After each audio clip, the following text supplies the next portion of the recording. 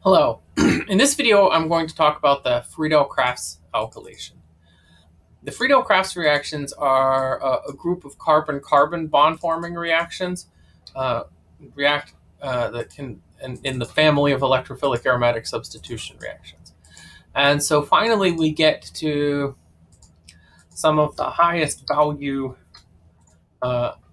electrophilic aromatic substitutions because they allow for the formation of carbon-carbon bonds, which of course is one of the most important goals in organic synthesis. As in previous cases, while we have something that's normally a pretty good electrophile, an alkyl halide, it's not good enough for electrophilic aromatic substitution. And so like the halogens, the Friedel-Crafts alkylation reaction requires an activating agent, or in this case, very similarly, a Lewis acid catalyst.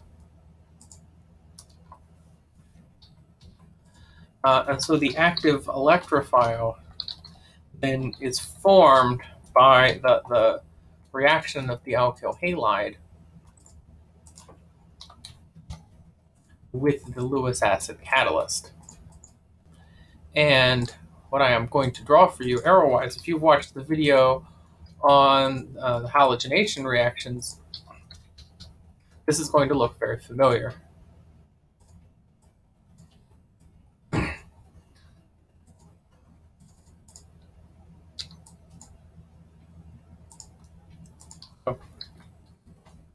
Chlorine atom, and this actually works for alkyl bromides as well.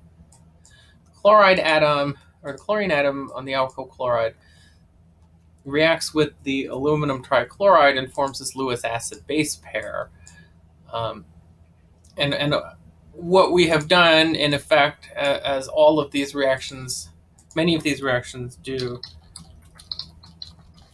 we don't just have a good leaving group, we have some sort of supercharged leaving group. So just like protonating an alcohol makes it a better leaving group, taking a chlorine, which is a good leaving group, and making it positively charged makes it a super leaving group. The mechanism then follows a very similar pattern to other electrophilic aromatic substitution reactions. We have nucleophilic attack of the aromatic ring at the electrophile, loss of leaving group.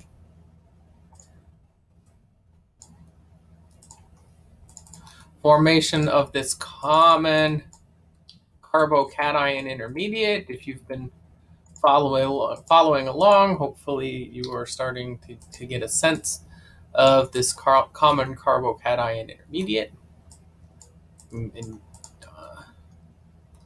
And then likewise, we have this aluminum chloride tetrachloroaluminate anion, which serves as the base.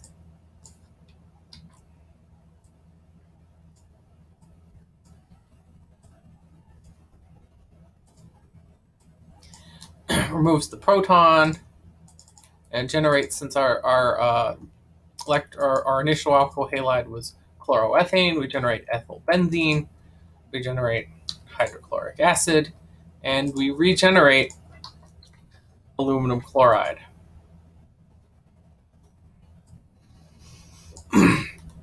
Unlike the other electrophilic aromatic substitution reactions I've covered in videos up to this point, this reaction is more general in that there are dozens, if not hundreds, of alkyl halides out there that you could use in this reaction, and just about all of them behave the way you might expect. So for example, if you use a tert-butyl chloride or 2-chloro-2-methyl propane, aluminum chloride, you would end up with tert-butyl benzene. It's also worth pointing out that one advantage of doing the reaction this way is it generates things that act like carbocations in nonpolar reaction media. That being said, Friedel-Crafts type reactions also can occur with other things that generate carbocations. And so, for example, a commercially important alkylation of benzene is this one, the reaction of benzene with propene to make cumene, which is then the precursor for making phenol and acetone. And propene and phosphoric acid will react together to form the isopropyl cation, which is the active electrophile in this particular reaction. And generally, anything that out there that can yield carbocations or things that behave like them is going to react with benzene. There are a couple of limitations to this reaction. First of all, it's essentially an SN2 or SN1 kind of reaction at the alkyl halide. So halides that don't undergo those reactions, like vinyl halides and aryl halides and whatnot, just aren't going to work here as well. And then there's just this one annoying thing. Even though the active electrophile that I showed you is not a carbocation, it still has some irritating tendencies to behave like carbocations, and of course by that I mean rearranging. And in fact,